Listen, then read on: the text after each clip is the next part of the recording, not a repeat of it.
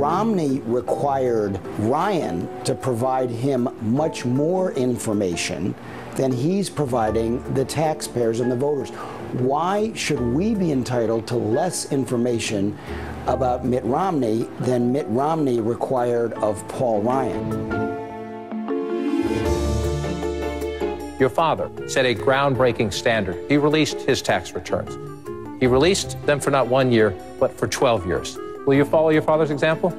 Maybe. During the McCain vetting process, you turned over 23 years, which you had at the ready because, to quote you, you're something of a pack rat.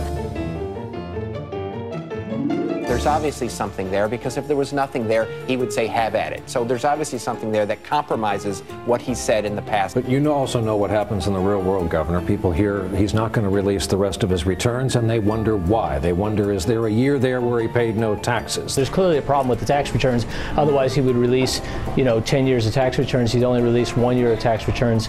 That's a problem.